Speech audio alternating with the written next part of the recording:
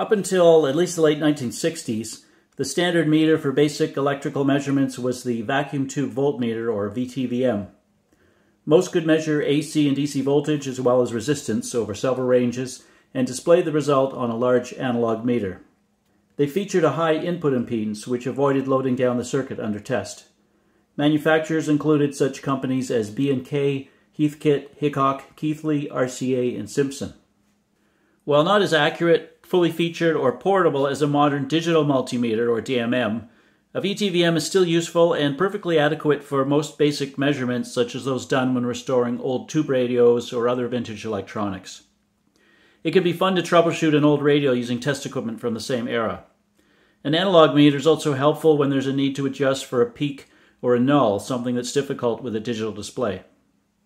One frustration with most VTVMs is that they require a battery for the ohms function, typically a single 1.5 volt C or D cell. Replacing the battery usually requires opening up the unit, but of more concern, these batteries often leak when left in the meter for long periods of time, which can damage the inside circuitry. In this video, I'll look at several approaches that have been used to avoid the need for a battery in a VTVM. One approach is to use the 6.3 volt AC transformer winding for the tube filaments, half-wave rectify and filter it, and provide some form of regulation to produce 1.5 volts DC. A simple circuit to do that is shown here. This particular circuit has been reported as one that the Heathkit company officially sanctioned, although I've not been able to find any references to it in technical notes or other official Heathkit documents. It uses a diode, capacitor, and resistor to rectify and filter the AC and the voltage drop across two more diodes to provide some regulation of the output to around 1.5 volts. The diodes are not critical and can be any 1N4000 series or similar silicon rectifier diodes. The capacitor value is also not critical and a higher value could be used. The resistor will typically only be dissipating about 1/4 watt, so one with a smaller power rating could be used, but it's good to have some safety factor, especially as there's little convection cooling in a closed metal case with two tubes operating in it. This circuit should work with any VTVM that has a 6.3 volt AC filament voltage available that has one side grounded and where the negative battery connection is grounded. Take care not to reverse the wiring and short the filament voltage to ground, as it could destroy the power transformer. I tried the circuit on two Heathkit V7 and IM18 VTVMs and found that it worked well. The limited voltage regulation is not a big issue, as you need to initially adjust the 0 and full scale meter values from the VTVM front panel controls whenever you make resistance readings. There was significant ripple on the DC output with the leads shorted when on the lowest ohms range, but since the meter responds to the average value, it wasn't noticeable. This circuit could be installed internally in most VTVMs by adding a 5-lug or similar terminal strip and finding a suitable place on the chassis to mount it. A second and more sophisticated circuit is shown here. Variations of this can be found on the internet. It uses an LM317 voltage regulator IC to regulate the voltage. Some variations of the circuit omit the two additional protection diodes D5 and D6, and some use a trim pot to allow accurately adjusting the output voltage. While more complex than the earlier circuit, this one provides better filtering and regulation and takes less current drain when not using the ohms function. I didn't yet build this circuit, but I have ordered some LM317 regulator ICs so I can try it out.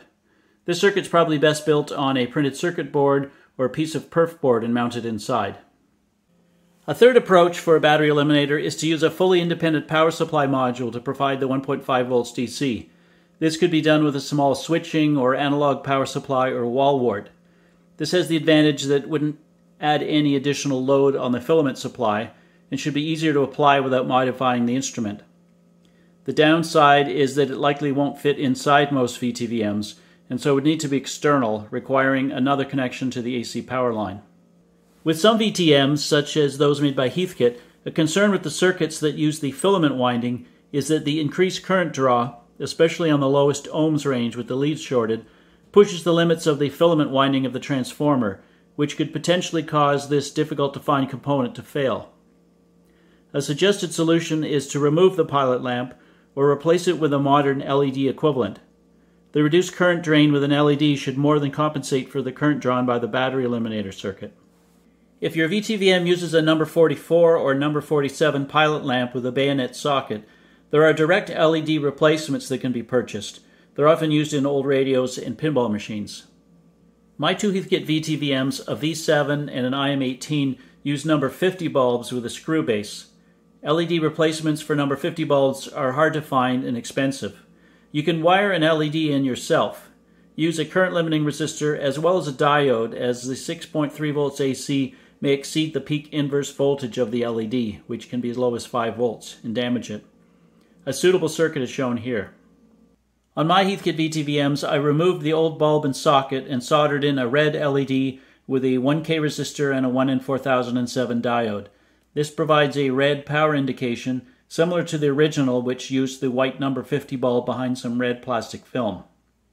For my two Heathkit VTVMs, I tried a variation of the LM317 regulator approach. I ordered a low-cost DC-to-DC regulator module, which uses an LM317 regulator IC and provides a trim pot to adjust the output voltage.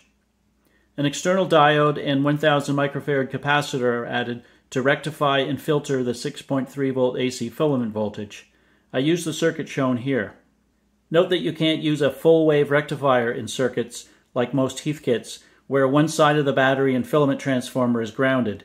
You have to use a half-wave circuit with one diode. I bought two of these modules from a seller here in Canada, so shipping time and cost was reasonable. The modules were about $2.50 each plus shipping. They're also available cheaper from Chinese sellers, but with longer shipping times. I mounted the modules using double-sided tape to an open space on the PCB. The diode and capacitor connect to the module, and it's wired to the 6.3 volts AC from the pilot lamp and the battery positive connection of the range switch. This allows the modification to be reversed since no holes needed to be drilled. I adjusted the output of the regulator to 1.55 volts DC. This worked well on the V7 and IM18 Vacuum Tube Voltmeters. There was no discernible ripple on the DC and no sag in voltage between open and shorted test leads, even on the lowest ohms range.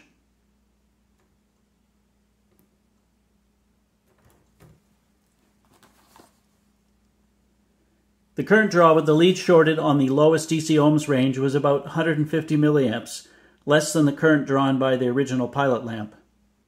I would suggest marking the unit with tape or a sticker to indicate that it was modified to not need a battery, as I did.